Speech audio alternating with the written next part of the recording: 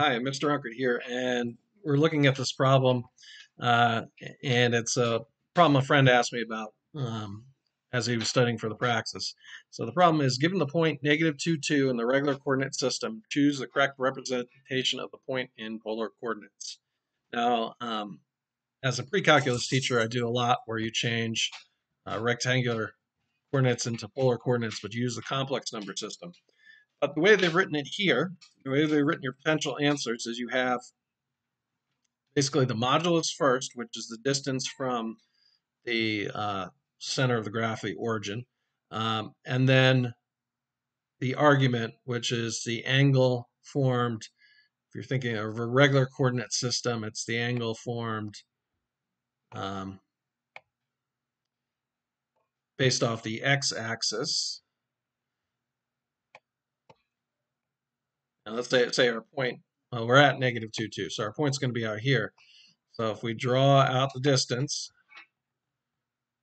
the second angle here, it's in radians, is going to be the angle from x out to this. Okay. So again, we're at -2, 2. So I can draw the point, and I drew it about where it is. Okay. We draw a little triangle here. Our reference angle off the x-axis is going to be 45 degrees. And if you want to convert that to radians, you just multiply by pi over 180. So 45 degrees times pi over 180 degrees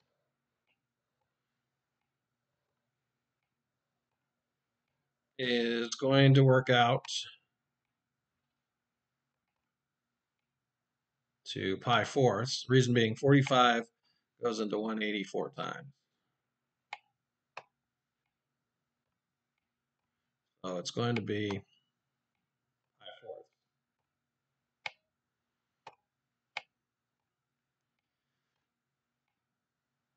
Okay, but that's not the angle we're looking for. We're looking for this argument. We're looking for the angle from the x-axis all the way out here, the positive x-axis. Okay.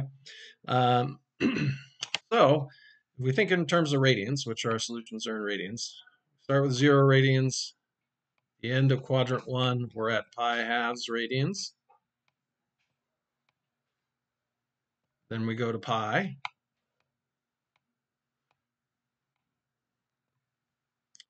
Then we go to 3 pi halves.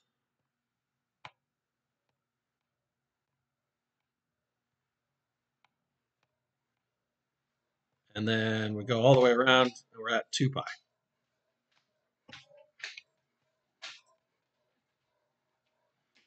Okay, so we're pi fourths less than pi. So pi is equal to 4 pi fourths. So we're at 3 pi fourths.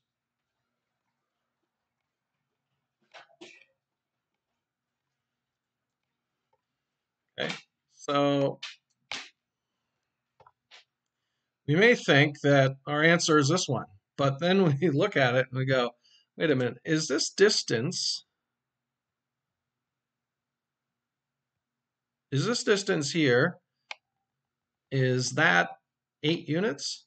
Because, I mean, this side's going to be 2 units. This side is also going to be 2 units. So if we want to use Pythagorean theorem, we're looking for, we'll call this C. We can make a right triangle here.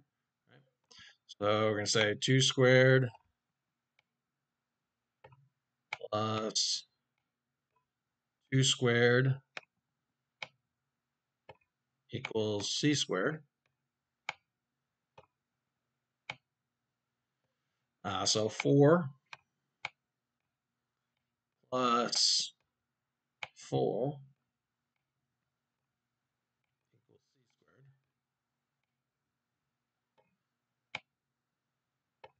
So 8 equals C squared. Take the square root of both sides. Well, we can rewrite 8 as square root of 4 times 2,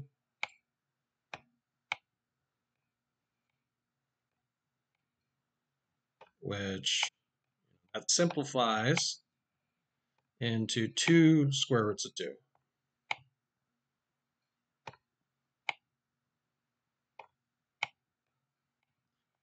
Now, if I'm studying for the practice, and I tell my pre-calc students this, do not forget, not that they're necessarily studying for practice, but do not forget your 45-45 right triangle, which typically the sides are, the way they write it is 1, 1, and then the hypotenuse is square root of 2, or square root of 2 times as long as the other sides.